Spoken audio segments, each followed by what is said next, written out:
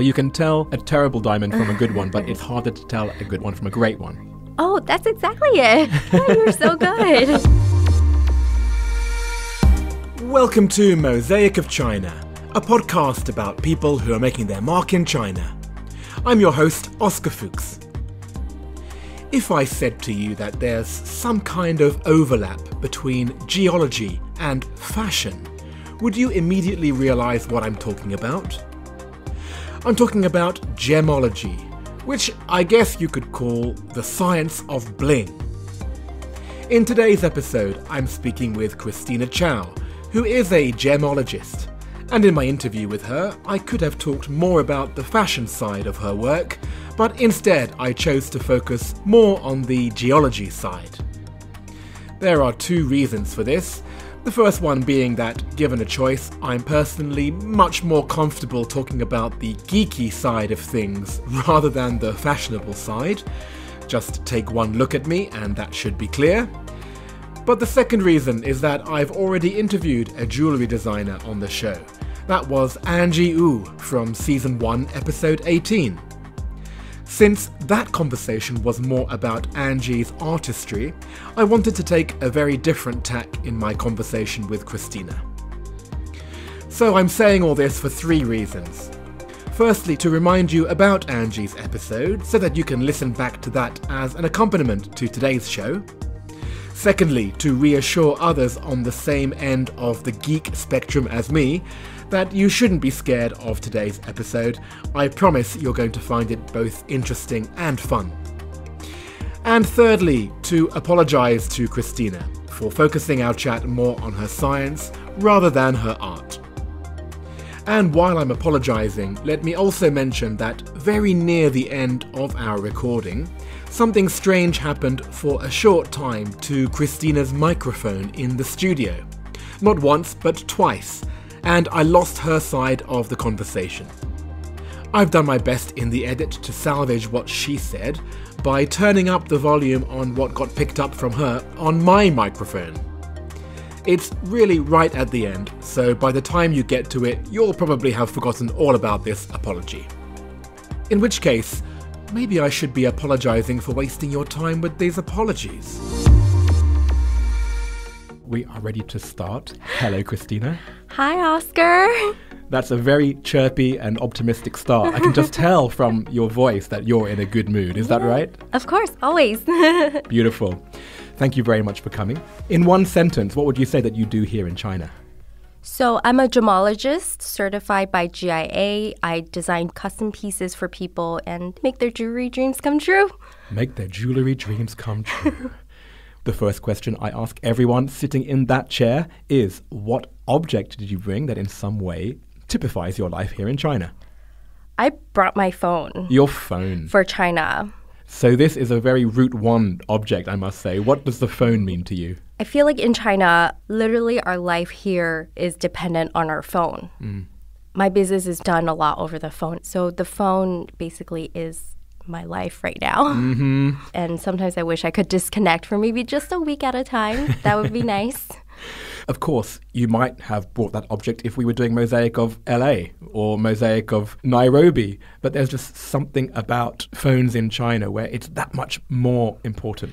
Yeah, and it goes to the efficiency of China, right? Well, you remind me of the first person who ever used their phone as their object, and that was Tom Barker, who was the Kiwi diplomat, so from New Zealand. And he was saying there is a privacy aspect which you have to also keep in mind, how necessary it is, and at the same time how we'd lose a little bit of privacy. Yes. In some aspects more than in other countries, right? For sure. I feel like they know exactly what I'm doing, where I am at all times. Yes, whoever they might be. Yeah. Well, you said right at the beginning that you are a gemologist. Let me be honest with you. I very rarely wear jewellery. In fact, I probably only own one piece of jewellery, which is my wedding ring. So you're talking to somebody who is completely uninitiated into your world, which means that I have the carte blanche to ask you all the most stupid questions that perhaps others would never ask you. There's no stupid questions. Well, tell me about gemology. So gemology is the study of gemstones, how they're formed, how we value them, how we appraise them. It's a very scientific understanding of why gems have the values that they have. Let me go to the most fundamental piece about this. Why do we put such a value on these rocks? I think there are two things. One is they are a natural resource. It's a commodity where there's a finite number. Added to that, they're really beautiful to look at. So I think that speaks to some people about wanting to be able to have that and share it with those around them. The second thing touches upon our nature for consumption. I feel like I'm putting you on the spot, right? Because in the hierarchy of things we need, jewellery is way, way down. Exactly. And you would agree with that? I totally agree with that. I mean, I think when the pandemic first started, I really felt that in my industry, right? Jewelry is not a basic necessity. So when the macro environment is so uncertain, what do? People try to go for the necessities first. And my industry, I think, was one of the ones that felt it. And did that actually impinge onto the way that you feel? Like, what is my worth? Like, what am I doing this for? Like, did that have that effect on you? Definitely. It was always a topic I've felt morally conflicted because the industry is very glitzy and luxurious and all based on consumption. Granted, yes, the jewelry pieces I make for my clients, they always appreciate it, and I'm celebrating a milestone with them. So that, in a way, is very fulfilling. However, I think for greater society, I always question, is there something more I can do? Well, let me give you an out here, because in the pandemic, what did we all turn to? We turned to things like Netflix, the entertainment side, which maybe you take for granted and you think it's just superficial. But the things that made us happy during those really hard times were important. Oh, that is a really nice way of putting it. Right? Yeah. Well, I don't want to go too far from that initial question about gemology. It's got an ology, so it's something which you have to study. Yes, I went to school for 6 months at GIA in Carlsbad, California. Oh, I know Carlsbad. Oh my God, it's such a beautiful beach town. It's just nice and relaxing. And that's where you're from, or? No, that's where the GIA headquarters is. So that's where I stayed for 6 months, from 8 a.m. to 3 p.m. Every day, all we did was study gems. You had to get the gems right 100% to pass and get the certificate. So it was actually a very strict class. But before that, I was in the jewelry industry already. I was working at Cartier China after graduating college. Okay, so it wasn't out of the blue that you landed on this profession. No, it was not. I started working when I was 16, and I knew I wanted to be in the luxury and fashion industry. It was just something that I always loved. Luckily enough, I graduated early from college, got an internship with Cartier China. They hired me as a full-time employee 1 month in, and I started my career in jewelry. Wow. You've mentioned your education, so that makes me think about the connection you had with the previous guest on last season, Douglas C. Let me play what he said about you. I recommend someone I've known for many years. Her name's Christina Chao. I went to high school with her, and she started her own company doing gems and diamonds. Yeah. Tell me about your connection to Douglas then. So I've known him for over a decade, and obviously we went to high school together, a small high school in Massachusetts, right outside of Boston. He was on the wrestling team, and I was a manager for these teams. So he was on the wrestling team that I managed. This baby Douglas, He's about 3 years younger than me. Oh, right. So, in high school, that's a lot. So I guess you still think of him as your little baby brother. He's definitely stuck in that in my mind. He's younger than my own younger brother. So I'm like, oh, Douglas. Okay. So that was high school times. Yeah, that was 10 years before my internship. Well, then let's fast forward again. So you said that you had your first job in Cartier in China. Tell me about that time. I loved my experience there, I think. Landing that job out of college was such a dream come true. I had worked since I was 16 to get this dream job. And when you achieve it at age 20 and you work for them for 4 years, you feel like, is there more for me? Is there something else I can try? And that was my personal conflict at 25. Okay, so you did work with them for a good few years, though. I did. I had different functions with them, starting with marketing and then customer relationship management, ultimately ending doing operations, strategic planning, and high jewelry events. So that's actually what led me to become even more interested in gemology. I was looking at these pieces being sold for millions of dollars, and I didn't understand why. So I wanted to have a more professional understanding, and so I went to GIA. And GIA stands for what? Gemological Institute of America. They are a neutral third-party grading company that evaluates diamonds and gemstones. Diamonds are all based on the 4C scale. 4 C's? Color, carat, clarity, and cut. Okay. So there's a way to numerically organize that into prices. So for example, of those 4 C's, which is the easiest one? Color, right? You can tell that straight away. Color is a little tricky, no, because it's on a scale from D to Z, and every color is just ever so slightly different, just a tint more than the one before, and it's very difficult to tell what color grade they are. So the easiest, I think, would be cut, which is the shape of the diamond plus how it's polished and how symmetrical it is. Is it a cushion shape? Is it a round shape? Is it a princess cut? And so you're seeing them at a time where they've already been processed in some way before it gets to your eyes. For sure. I only deal with cut gems. Raw gemstone dealing is a whole nother science that is too crazy. Really? So when it comes to the cut, then someone has made a choice on cutting it in a certain way based on the rock itself. So when miners find a rough diamond, let's just say, diamonds are grown in octahedral shapes. So a round diamond cutting from an octahedral will waste 50% of the rough. Oh, so the round diamond will be more expensive. Yes. Because of the waste involved in creating that shape. Exactly. You're paying for what's not there. But you're paying for a more rare diamond because it's harder to cut in that shape, right? Let's take another shape, for example, princess cut, which is a square-shaped diamond. That only wastes about 10 to 20% of the rough. And with that, obviously, the price will be a little bit more favorable. However, you know, the shapes of diamonds and the way they sit on a person's hand is all personal preference. Some like rounds, some don't. Chinese people, I think, prefer rounds because it symbolizes unity. So generally, when they propose, they prefer round diamonds. It just so happens that you can charge more money for it too. Yeah. Oh dear, I'm bullying you now. Is it mainly those 2 shapes then, or what other cuts are there? Oh, no, there's a ton. Go on. There's the marquise shape, like 2 sharper top and bottom edge. There's Asher cut, which is square-ish.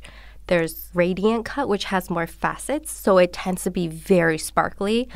There's a ton. People get really creative with it, too. Some will cut, like, tennis racket shapes or Buddha head shapes. Really?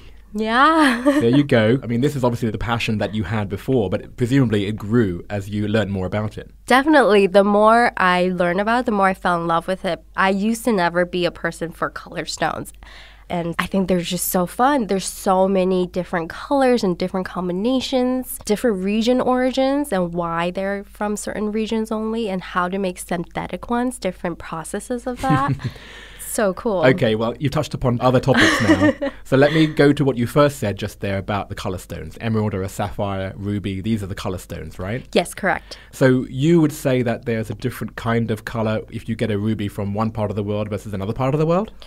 Yeah, I mean, really high-end rubies, they call it the pigeon blood red. Pigeon's blood red. That's not a beautiful way to describe. It's not a beautiful way, no, but it's got this special highlighter red. But this pigeon's blood red from Myanmar is specific to that region. Emeralds, right? So there's specific mine, Muzo emerald, that have inclusions that you can see that are different from other region emeralds from Brazil. Kashmir sapphires from the mountain region of Kashmir. The pink diamond mine in Australia, there's this one specific mine that produces the most beautiful, slightly reddish pink diamonds. They've run out of supplies, so there is no more of that. And so who gets to decide which one is the valuable one? I think you just touched upon a really good point. It is about scarcity, I think, as is with a lot of our natural resources like gas, coal. But a lot of times it's very subjective, right? Color stones, as the name indicates, is based on color. And color is a very subjective thing. And regional. For example, things like jade command higher prices in China because Chinese people love jade. I really am not a fan of jade. Oh. I've been in Asia now it's coming up to 19 years. I've been surrounded by jade. And as an amateur walking past the jewellery shop, I'm like, what is that green snot? I intrinsically don't see the value in it. What is it about jade in particular that is so respected in China? I think it has to do a lot with the Chinese history, right? It goes way back. Of course. Right? Back to the emperors, right? Yeah. Okay, so you talked about the colour part, you've explained the cut part. What were the other two C's? Carat size, which is how big the diamond is. Carat is equal to weight. Each carat is about 0.2 grams. That's just how we weigh gemstones. And then we have clarity. Clarity is how clean the inside of a gem is. Some gems, like emeralds, are very naturally included, so you don't expect to find a perfectly clean gem. For diamonds, yes, there are flawless gemstones where there's nothing inside. And those are actually the trickiest for us to grade in the diamond labs. Oh, I see. We grade gems at 10 power magnification. But with flawless diamonds, we literally go up to like 50, 70 power just to make sure that that little piece of thing on the diamond is not a dust particle. So those are the hardest to grade. You have to make sure there's actually nothing there. And you have learned how to differentiate an inclusion versus a piece of dust. Yes, we do. We go up and down on magnification. We turn the gem around and around. We literally look at every single facet on the gem. The more I hear about your studies, it sounds like an eyesight test more than anything else. Let's talk about then how you get your hands on these gemstones. How does that even work? So before the pandemic, I used to travel for jewelry shows, and that's usually where I get a lot of my gems. Dealers from all over the world, like Brazil, Africa, Thailand, Sri Lanka, they'll bring their gems to these shows, and it's a centralized location where people like me, designers, retailers, can go to purchase in wholesale bulk. Yes. These massive halls, one after the other, row after row after row. So you would spend like 2-3 days walking down each row, comparing prices, comparing colors. They're actually very similar to each other. Yeah, totally. Yeah. That is bamboozling. I mean, I think about just me at a market where there's fruit. Yes. Like, why should I buy an apple from this person versus that person? It comes down to just the relationship you have with the vendor. It's similar. It could be because I've seen you at the show and we already have this relationship, or I have a better communication with you. It's the same concept as when people want to work with me. Like, why should they come to me over another jewelry design? There's so many. It's about the relationship that you have and the communication, how easy it is to talk to each other. How well do you understand what I need and how well can you provide that? The lighting must be intense. Yeah, they're super bright. Really? Yeah, they really know how to make their gems look good, manipulating it to the best of this gemstone's color. Right. So sometimes I will ask them if it's okay that I pull the gemstone to the side where it's not as light, because, you know, you have to keep in mind their booths. And they have their own lighting, and they are shining bright, bright lights. Exactly. What kind of scale are you buying these gems at then at these places? Sometimes they could be really little. I just want to test out certain shapes or colors, a new design that I have in mind. With that, I'm able to choose exactly which stones I want to keep. The individual stones, Exactly. Right? We call it pick price and parcel price. When it's a parcel price, you just say, oh, I want to pick up 10 carats. And they give you a bag. Exactly 10 carats of whatever batch they have. And it's a cheaper price. Pick price is literally you can sit there and pick through individual gemstones from the batch they have. Most of the times I do pick price just because I'm quite picky on my color combination. So what you're saying is when you buy it in a bag, you don't look at each individual stone. So presumably the seller is putting some lower quality gems in the same bag as high quality, and you have to just buy them in bulk, right? Well, I think it's something I've always told people about this industry. It's an industry built on trust. There's a lot of family businesses, and it's a small industry. If you ruin your reputation, you're not going to get that second sale from me, or I'm not going to get that second sale from someone else. So you kind of hold yourself and each other accountable in that sense. Okay. So tell me about what you do with the stone then. When it's already been cut, what actually is your input into creating the finished product? For me, I always like to get to know my clients. And based on that, I will create a 3D model on the computer. So in that way, it's quite like other design jobs. It is very much like other design jobs. Like, you know, when you renovate a house, you have 3D renderings, things like that. Yeah. It's a step closer to the final product without going all the way through with production. After that, I will present the idea to the client. I usually do like 3 to 5 different ideas. So it's about positioning those stones in different configurations. Right. It's about designing with the stones rather than putting stones on a design. Yes. So you try and keep the shape that they want to be. Exactly. I'll sit for hours and just literally play around with the gems, mixing different shapes and directions. And then I'll ultimately put it on the computer and see how to physically put it together in a 3D way. Mm-hmm. This is less scientific, and this is where the artistry comes in. Yes. And it's about how does one color offset the other? How does the shape offset each other? Can you explain it in words, what it is that you're doing? It's literally just mixing and matching what I think is the most aesthetically pleasing that the client will like in terms of shape and color. You're putting the client really at the heart of it, even above your personal aesthetic. For the most part, yes. Obviously, if something is completely out of my personal aesthetic, sometimes I just don't take the job because I don't think I'm the right person for it, right? I would ideally like to have synergy between me and my client as well. It's my style, my personal touch, made for you according to your personal style. I love to play around with pastel colors, your less conventional colors. People, normally like red rubies, blue sapphires. I love the pale purple, the pale pinks. So I play around with a lot of colors. Fun, colorful, girly, I would say. But you have to have money too, though, so you can't be too young. Well, that's the thing. I created my brand because after working for Cartier, I've dealt with clients who saved a long time to purchase these pieces. They're not cheap, and I want jewelry to be accessible. So I created my brand so that it's somewhere in between. Right. We are just now talking about your customers, so maybe we can talk about the China market, because until now we could have had this conversation anywhere in the world, right? But you're selling your jewellery mainly here in China, or do you see it as a global market?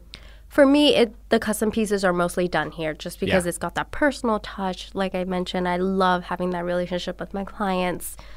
My clients are mostly similar to my age, people who have traveled a bit and love having something that's unique to them and not off the shelf because they probably already have a good number of those items. The difference I see for these clients, they really value quality. What I see in the U.S. is they will usually opt for a bigger diamond and lower quality. Oh, I see. Versus clients here probably would give up on carat size and go up in quality. Yeah.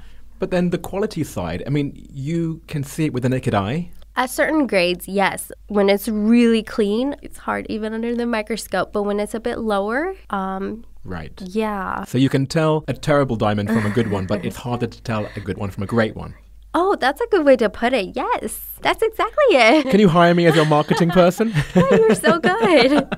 I see. And these clients, you interface with these people in these special moments of their lives. Like, does that give you a kind of view into these people's personal lives? Oh, yeah. You can definitely tell how their relationship is by the way they interact with you, especially with engagement. When the guy comes to me and they're like, oh, my girlfriend likes this. She's that personality type. I think she would love this design. This suits her. You can just tell how the relationship is, I guess. Wow. That guy walking in and asking for a custom-made jewel, like, that's a risk, right? It is a risk, and trust me, they're very scared most of the time. Yeah, might be the first time he's ever bought a diamond. He knows as little about diamonds as I know, and he suddenly has to fork out a month's worth of salary or whatever. So how do you deal with that kind of person? It's actually really cute to see because I obviously understand as well, this is probably one of their biggest purchases, right, aside from a house and a car. Yeah. And they know nothing about it, right? Yeah. For cars, guys know a little bit about it. Well, not all guys. But at least a car is a more utilitarian function that you are aware of its existence versus a diamond's like, what is it going to do for you? So it's a lot of education. It's a lot of sitting down with them and telling them about why things are different and showing them different styles. So for me as a designer, I love using pictures. It's easier for guys to comprehend when they see it versus when they have to visualize it by themselves. So that's what I do. And I haven't gone through that process, but if it was me, I would bring my fiancé with me and make damn sure. I know it's less romantic, but how often does that happen? Hardly. But you know what's interesting? That's actually what I would prefer as a gemologist. Right. I would hope that he comes to me because I can make sure That is exactly how I like it. Yeah, right. Maybe we're both control freaks. In some way. No, I never thought of it like that. But honestly, it's such a big purchase. Yes. I don't think anyone should risk it. No, exactly. I would feel scared to buy a t-shirt, let alone a diamond ring. But also, like I mentioned before, it tells you how their relationship is. If the guys had that conversation with her for a while, they have talked about it. Yeah, you can kind of get an idea for it. But if they've done that, they've had the conversation with the fiancé, so why not have her there? Because the romance is already slightly gone because they've had the conversation. It's not like it's coming out of the blue. I mean, they're quite practical when it comes to getting married, right? No. Chinese guys are very romantic. Okay, I like hearing that. Okay, I've obviously met the wrong one. Yeah, you'd be surprised the way they plan things out. Some guys are very meticulous and go above and beyond. Like, even me as a girl, I'm like, wow, you're a really good boyfriend. Nice. Well, I came into this conversation not knowing anything about gems, but I do see the value that you bring to people, especially in these important moments of their lives.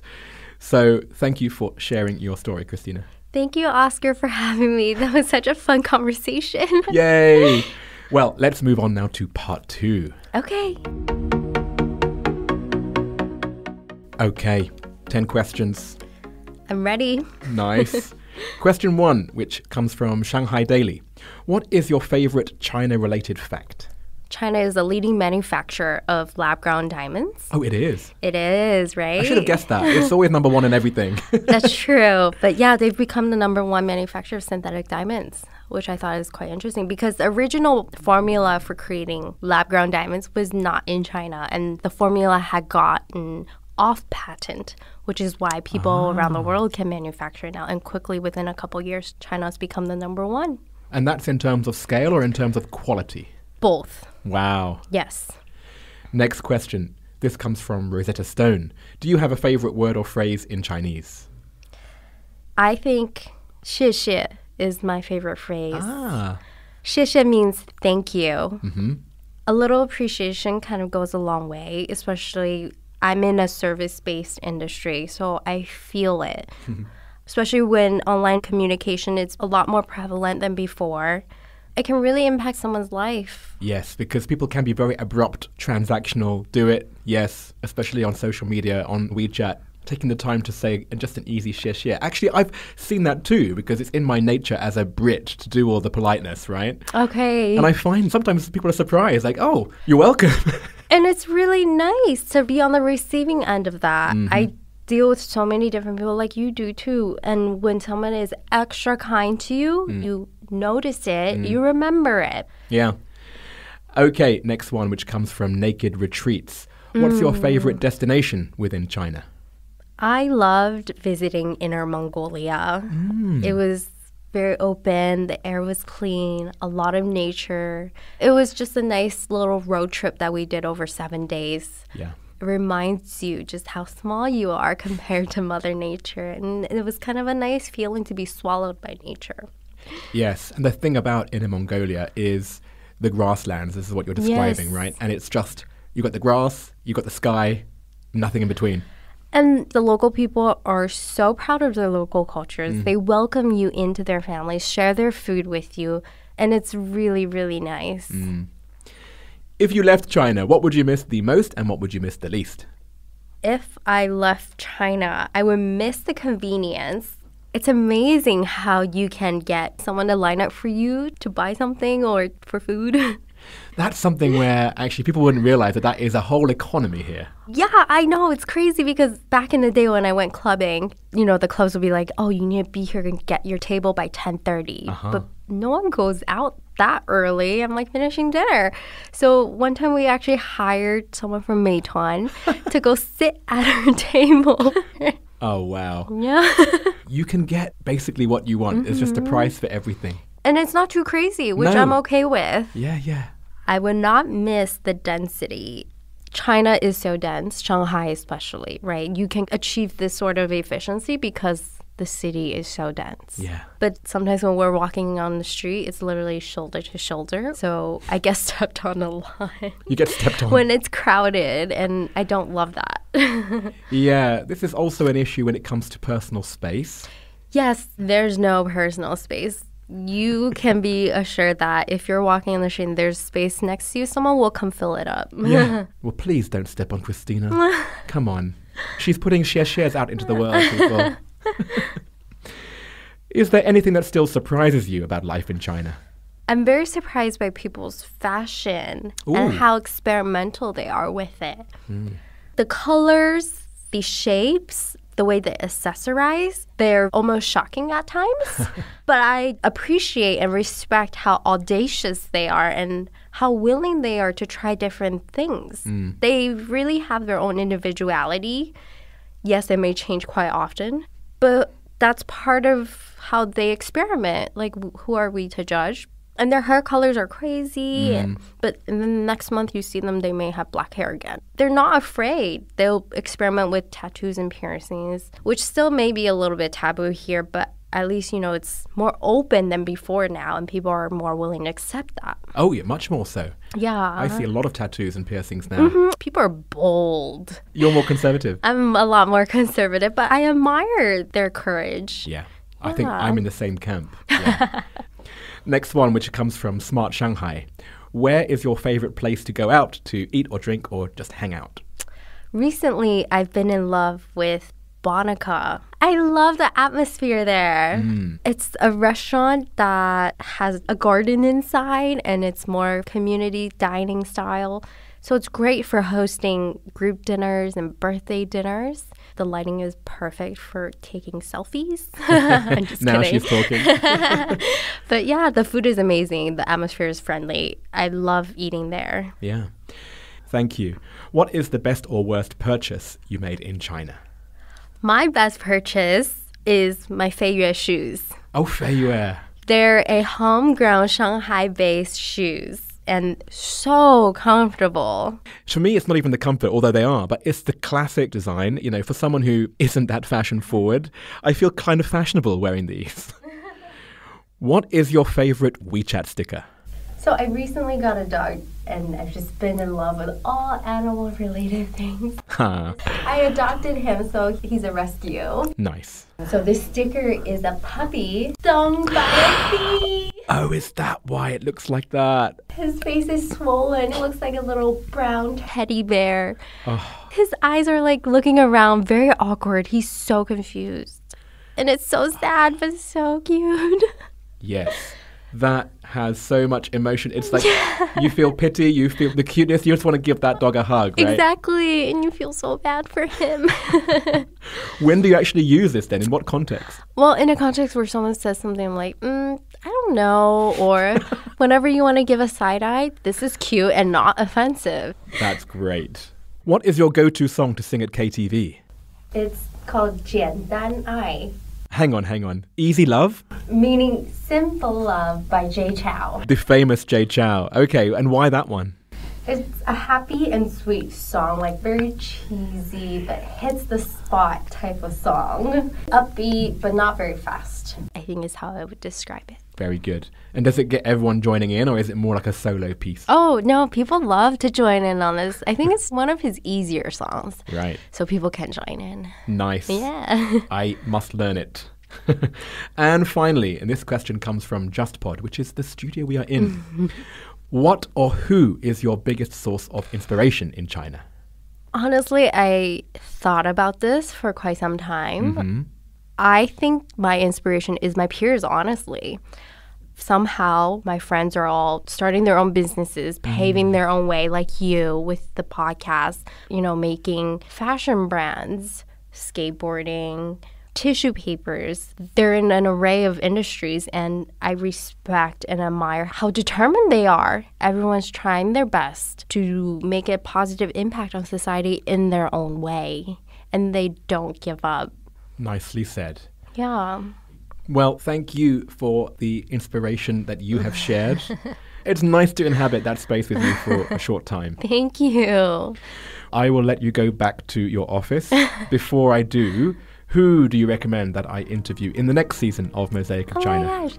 I would like you to interview one of my college friends. So I've known her for also over a decade. Oh, very similar to how Douglas knew you. Exactly. Her name is Wei Ling.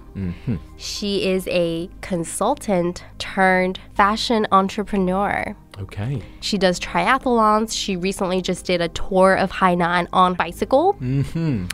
PH5 is her brand, and it's a knitwear brand. Knitwear. Yeah. Okay. Oh my God, it's going to be a similar situation where I know nothing about jewels, and now you're going to throw me into a situation where I know nothing about knitwear as well. Don't worry, she'll help you become an expert by the end of your conversation. She's great. I love her. Oh, how lovely. Thank you for that. And if you could ask her one question, what question would you ask her? I think I would probably ask her 20, 50 years down the line, if people refer to PH5, how would you want them to think of PH5? What is the thing? Ooh. Would you be able to answer that question yourself about your brand? Oh, I haven't even asked you what your brand is called. Oh. What is it? My brand's called Fu Jewels. So it stands for you. It's an extension of how we try to make things personal for our clients. Right. I want it still to be a boutique-y type design house that has that personal touch. Nice. Thank you again, Christina. Thank you for having me. Well, I warned you about the little issue with the audio at the end there. I hope you still managed to hear what was going on. In case it wasn't clear, the WeChat sticker Christina mentioned was one of the dog who's been stung by a bee. To take a look at that and all the other images associated with today's episode, including lots of Christina's jewellery creations, be sure to check out Mosaic of China or Skillset on social media. I took a look at all the favourite WeChat stickers from past guests, and Christina is the third person to have chosen one with a doggy. The other two were the L'Oreal biochemist Sanford Brown from Season 1, Episode 29, and more recently the gym owner s03e Nordheim from Season 3, Episode 4. There's another connection with s03e because she also mentioned Bonica in Shanghai as her favourite restaurant in China. So maybe the two of them have crossed paths there. And the destination of Inner Mongolia was just mentioned a couple of episodes ago by the Adidas merchandiser Kim Yong-ah from Season 3, Episode 18. That wasn't the only time, it was also the favourite China destination of Vladimir Jurovic, the brand naming expert from Season 2, Episode 13. And finally, Jade Cho, the singer from Christina's go-to song to sing at KTV, was mentioned once before in the show too, and that was in the Season 2 wrap-up episode with Logan Browse. As always, there's an extra 10 minutes of conversation available in the premium version of today's episode. Please subscribe to that on Patreon or Apple Podcast subscriptions internationally, or on iFadian in China. If you're wondering why today's conversation didn't include more about real gems versus synthetic ones, that's because it's all there in the full-length version. Here are some clips. People gift gold. Oh, do they actually? Yes. I didn't realise that. I know that's a huge deal in India. Same with China. To differentiate between synthetic and real, you look inside the gemstone and there are signs. You seem to be more passionate about the coloured gems as opposed to the diamonds. Oh, no. Don't get me wrong. I love diamonds. Can you sell this stuff online? At first, I was also skeptical. For example, blue diamonds is caused by boron in the chemical structure, and pink diamonds is a break in the crystal lattice. Well, what's the problem? Why is it so bad to have synthetic diamonds? And that's what we see for most engagement rings, right? Table up, point down. When you see it in your hand and can touch it and feel it and have that connection with the gemstones. Yeah. It is hard to scale your business, no? It's very hard to scale when it's so customized. People have marketed it in a way where it's not completely truthful. There you go. I've given you a nice answer there. Thank you. And that's all from Christina for now. Mosaic of China is me, Oscar Fuchs, with artwork by Denny Newell. Coming up is a catch-up with a previous guest from near the beginning of the project. It's Vivu from Season 1, Episode 8. And I'll see you back here next time.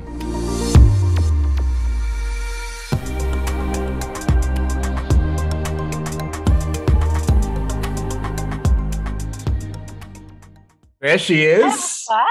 You look amazing. Oh, thank you. Well, last time we talked, you had found yourself unexpectedly living in Vietnam. You hadn't been able to return to China since the outbreak of COVID-19. That was our catch up because you're originally from season 1. So now that it's 2 seasons on, where do I find you today? Today, I'm actually in the US. So we are stationed in Quechee, Vermont, which is a very small town on the east of America, about 2.5 hours from Boston. So we're here just temporarily. And then we are actually going back to Vietnam. Oh, so how long have you actually been in the US then? Coming up on 6 months. Previous to that, we were in Melbourne for 5 months. So we've almost been traveling for a year. In 2021, we had just had a new baby and we were in lockdown in Vietnam. At that stage, my mother got sick. So we couldn't get out of Saigon straight to Melbourne. So we went into the US hoping to get flights out of there. We jumped on the next flight and landed in Melbourne, did our 14 days quarantine. And then by the time we'd left quarantine, we only had about 5 hours with my mum before she passed. So still worth it. Still worth it. Oh, absolutely. Absolutely. I know that she waited for us to hold her newest grandchild. The flights, the quarantine, the racing around the world, every second was absolutely worth it. Let me then pivot to talking about what our original episode was about, which was mainly about your identity in the community of FitFam. Yeah. That was a community that you had helped to set up in Shanghai, and then it had grown.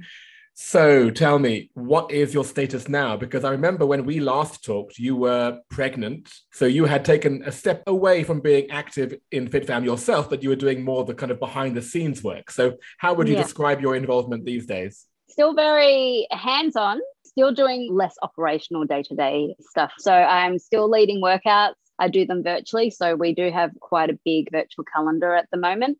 And now we are in 22 cities globally. So our global community will grow from Shanghai, losing a lot of the foreigners, which is unfortunate and fortunate at the same time. I totally hear you. Yeah, it's going to be a little bit of rebuilding from the destruction, but it's going to emerge very strong. You're going to suddenly have all of these people who understand the FitFam culture from Shanghai popping up all around the world, able to create new communities, and it'll blossom into something which otherwise might not have globalized quite so quickly. So it might end up being almost better for you, right? Yes. And because we've been always so China focused, we're having to pivot and really think globally, bringing in different types of workouts. And, you know, the secret sauce is still there. We still love what we're doing. It's still always run by volunteers, and we just want to provide free fitness. Yeah. Well, V, pleasure to speak to you again. I love that even though we are, separated by many oceans, you have this excuse to catch up at least once a year. So let's continue doing that as we go into future seasons of Mosaic of China. Absolutely. So good to see you.